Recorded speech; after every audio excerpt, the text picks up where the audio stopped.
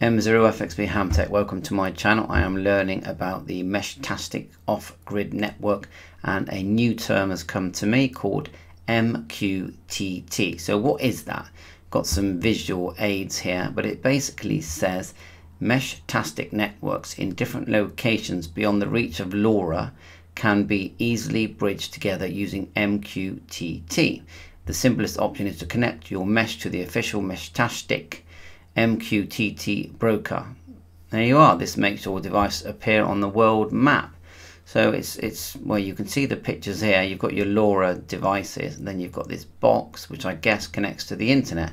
On the right hand side it says if your device is connected to the internet via Wi-Fi or Ethernet, you can enable it to forward packets along to an Mqtt server. So this is interesting. We're going to learn all about this as well. So does it mean we can actually connect those Meshtastic devices to the internet? But just please explain to me, if this is an off-grid network, then it connects to the grid. Explain to me how that all works. So let me know. M0FXB 73.